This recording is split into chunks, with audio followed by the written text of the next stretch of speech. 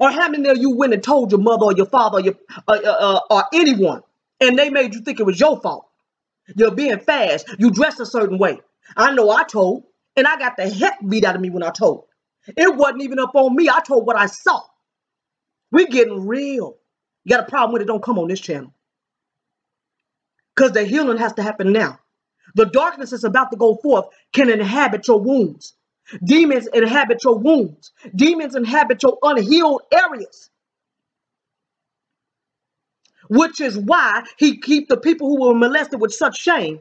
And why he keep the ones who molested, sometimes they still go on and have good lives and got everything. And they never repent or get help. Because the people doing the molesting got devils too.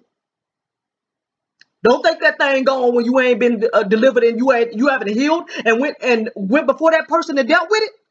Oh, it's still there.